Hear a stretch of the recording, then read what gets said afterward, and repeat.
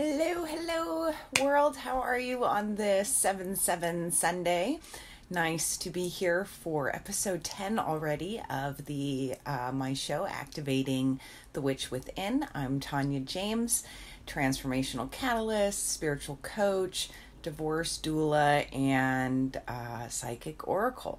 So I'm going to be doing some card pulls today. We're going to be talking a little bit about retrograde and, really how retrograde cycles are so for renewal, and everything that starts with a it's a great time for restructuring, rethinking, replanning, recharging, really charging our batteries and filling our cup. So if you're watching this live or on the replay, please feel free to share this out. I'm going to share it out really quickly here, and then we will get started. Let's see here. Where am I?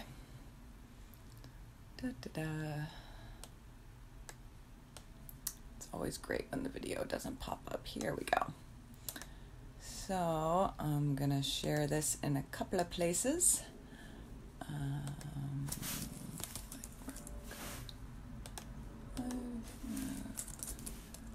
Card pull. So we'll do some card pulls. Hello. And retrograde fun. Yes, retrograde can be fun. It's been really a high intense energy. So there's been a lot of, shifting. I just saw a post a minute ago on the Schumann resonance is up to 100 today. It's just really a powerful time.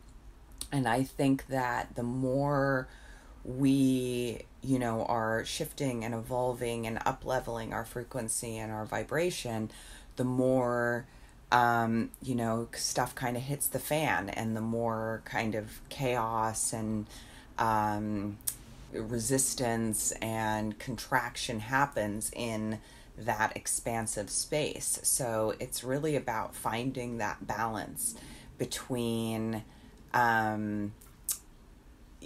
allowance and acceptance, and also like, hey, I've got this, like having the confidence to know that whatever is, coming up for us, that we can absolutely, handle with grace and with ease and with fun, and to utilize this retrograde energy for our benefit, and really take that time to renew and take that time to recharge.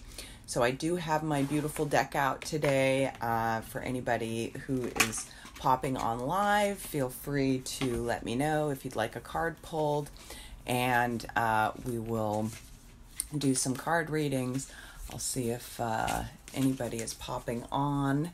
Right now it looks like I'm here solo, so let me share this in one other place. And if nobody hops on today, that's okay. We can talk about a few things and go from there. Hello, whoever just joined. I'm doing card pulls today, so definitely feel free to share this out. If you know somebody that would like a card pull today for, just kind of managing the retrograde energies and, having fun with the shifting that's happening, and having fun with just going with the flow. It's so easy to get caught up in our head thinking that we've got to do it all this way and do it all that way, and just really getting into that allowance space is so important. So since there aren't any questions or comments yet, and I am doing card pulls, so I do have my deck out here. Please feel free to comment. I should be able to see those comments coming through, and I will pull some cards. In the meanwhile, we can do just a little energy. I'll open up a little energy container here for, renewal and stress release, and just allowing the softness of life to, come in. And I'm seeing a light-filled scroll just kind of dropping down, now. And just washing away any tension, washing away any stress, just allowing yourself to arrive in the here and now. Hello. Hi, Lourdes. Nice to meet you. Doing a little energy activation right now for relaxation, renewal, recharging. And I am doing card pulls. So if you did have a question and wanted a card pull, just let me know. And as soon as I'm done running a little energy in here, we can do some card pulls. So, inviting this retrograde energy to be refueling, to be renewing, to be refreshing, and not see it as this, communication, technological breakdown, snafus that tend to happen during retrogrades, like not even giving that any weight, but just allowing the softness of renewal to come in. So these, the light-filled scroll that I saw come down is landing in the third eye space, clearing it out, washing away the overthinking, overanalyzing, overdoing, just really, clearing out over everything and just allowing the flow to come in.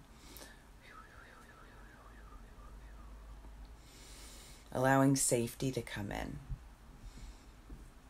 Really allowing your higher self to merge with your mind and work in harmony and balance with each other, and not seeing you separate as your higher self.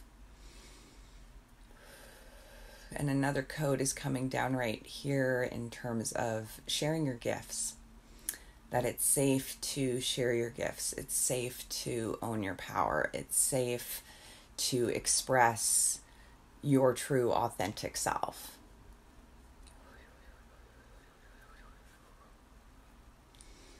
It's safe to shine.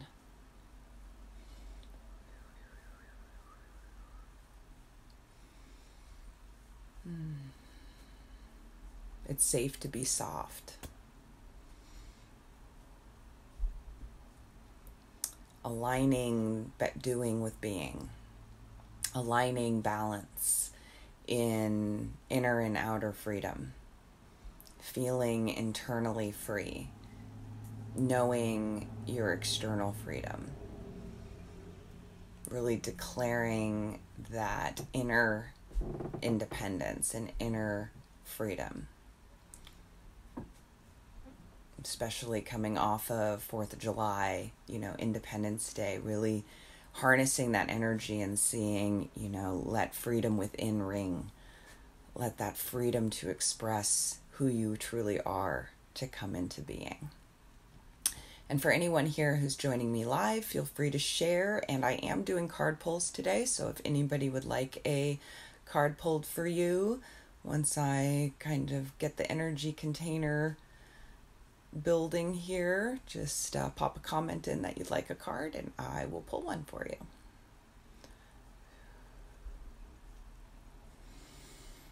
And really seeing this energy coming in of softening. I just keep hearing soften. It's okay to soften.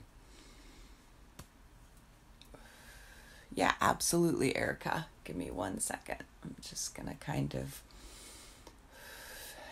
doing an energy bubble, releasing stress, releasing anxiety, releasing tension, releasing the need to figure everything out. And I'm just going to kind of ask the energy to keep running in these areas for everyone who's either watching live or on the replay. You can see these as kind of like energetic scrolls coming into your third eye space and just softening and releasing and opening to relaxation and renewal. And okay, that feels good. So Erica, Let's see. You are welcome. And I'm just going to shuffle the deck here for you for Erica.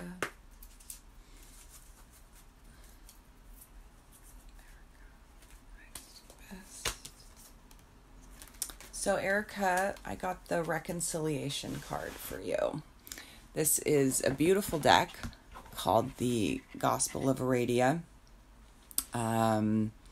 It's Stacy DeMarco, and I just absolutely love this deck.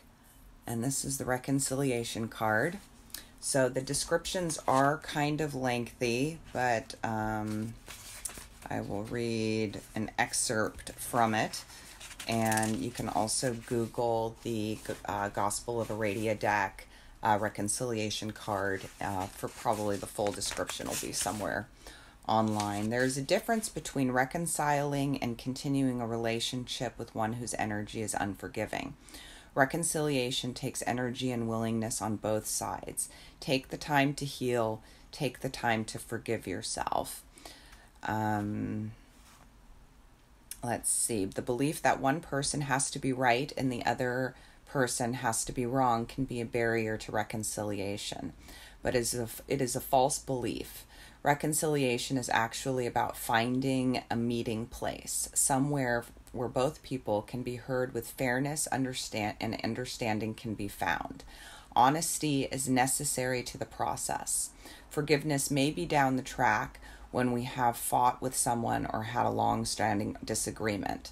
It is foolish to expect all the ill will or hard feelings to dissolve immediately. Both people must give their feelings time to heal and their heart bruises time to fade away.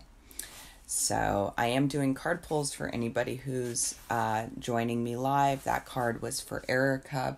And I'll go ahead and send Erica a little bit of extra energy around anything that may be coming up for you.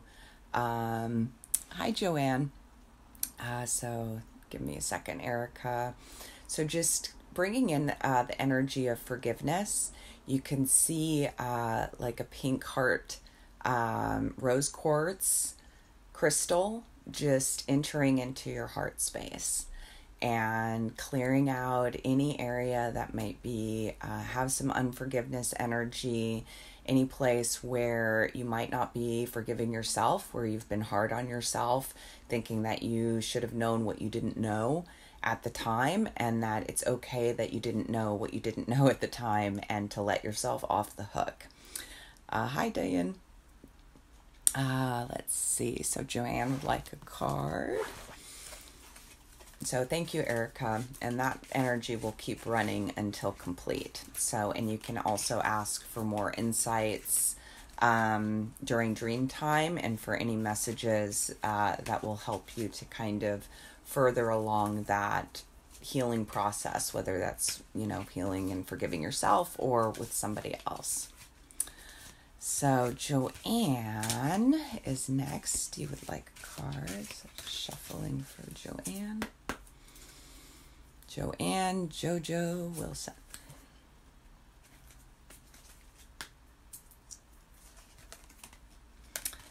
So we have a theme today, it looks like. The peacemaking card. So the first card was reconciliation. And here we have the peacekeeping card. And again, this is from the Gospel of Aradia deck. And the descriptions are rather lengthy, but if they're not too long, I'll read the whole thing. This one's longer, so I will condense it. Peacemaking. Peace comes from within. Do not rely upon others or outside influences for permission to be peaceful. Never make decisions when you are angry or experiencing any other intense emotion. Learn how to ground yourself. Forgiveness is something you do for yourself, not for the other person. And each of the descriptions has a poem. Some wish deeply for peace, to find the middle way. Some may seek reconciliation, just as night seeks day. But others want peace only at their will to win.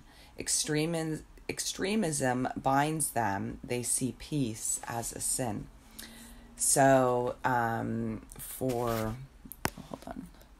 for Joanne, just doing a little energy work for you on peacemaking. And if that reconciliation card also spoke to you, these might be working in tandem with one another. And seeing that, again, I'm hearing that inner forgiveness, that self-forgiveness for you, that it's safe to express yourself and also to not be hard on yourself. That you can commit to a new way of thinking and let go of the overthinking and overanalyzing. And, it's okay to have high expectations of yourself, but it's also okay to be soft with yourself and not hold yourself to a crazy high standard that, is in the perfection area. So I'm feeling that there's the peacemaking along letting go of perfectionism. So let me know, Joanne, if that resonates, or if you'd like any more insight on that. I will ask for this energy to also run until complete, and you can definitely ask for some guidance in your, yes, totally. You can ask for some guidance in your sleep to come in to, to help with that and to, further help move along the process of forgiveness, self-forgiveness, and peacemaking. Alrighty, so next we have Lourdes. You would love a card. Thanks for taking your friend Mel. So,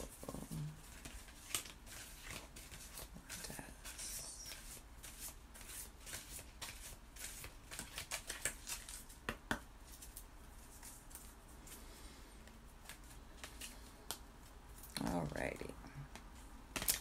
You pulled you're welcome, Joanne. So Lourdes, you pulled the games card.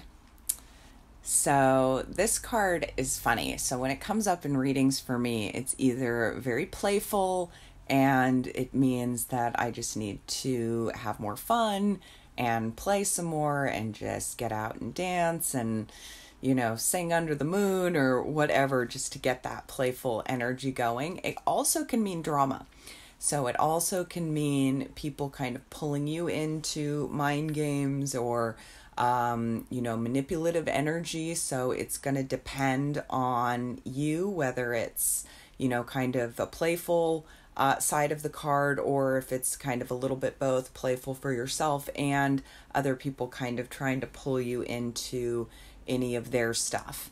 Let's see and that's kind of what I've noticed as I've been working with this deck, more and more, that when that card comes up, it's usually twofold. It's usually I need to play and I need to pay attention that, to kind of, I think the question that I get asked, when dealing with other people's energy is this decision, or is where I'm going, is this bringing me closer to my joy, or is this bringing me further away from my joy?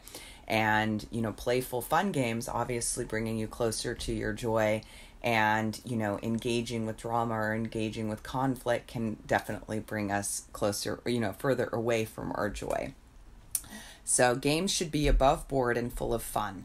They should never be underhanded, covert, mean-spirited, or harmful in any way.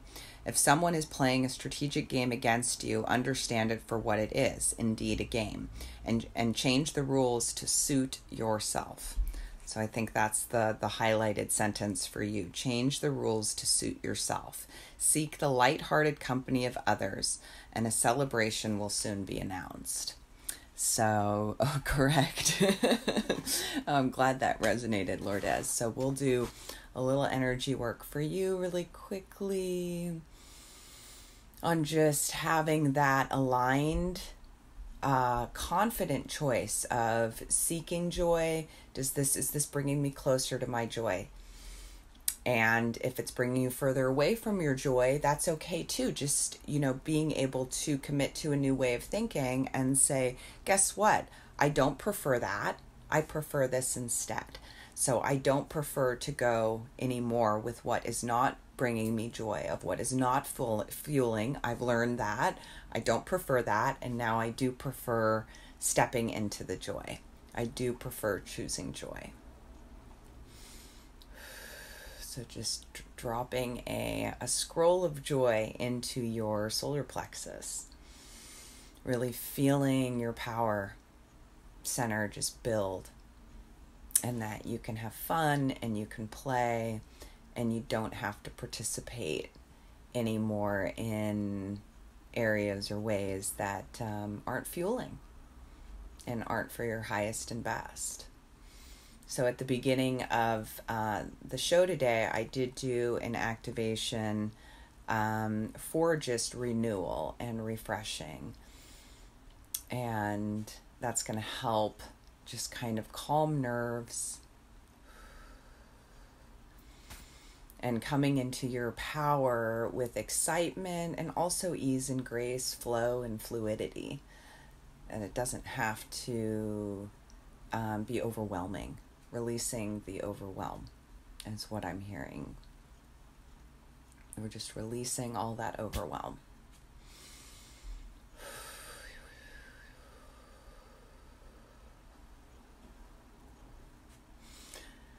So if you're just joining me live, I am doing some card pulls today. If you'd like a card, go ahead and comment and I will pull one. And if there are no other wanting card pulls, we are doing a little energy activation around renewal, refreshing, just re-engaging with joy, re-engaging with inner freedom.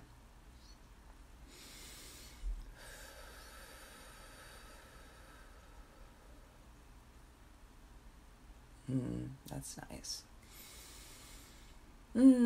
All right, everyone. Well, thank you again for joining me here on week 10 of Activating the Witch Within.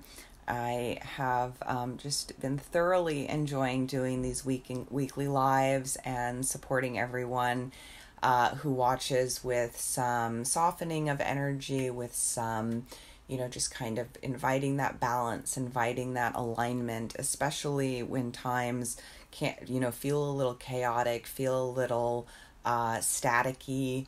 There has been a lot of high tensions in the air, so just inviting that softness, inviting that balance. If you want to take any of this information further, definitely feel free to reach out and shoot me a message. I'm always available for complimentary consults.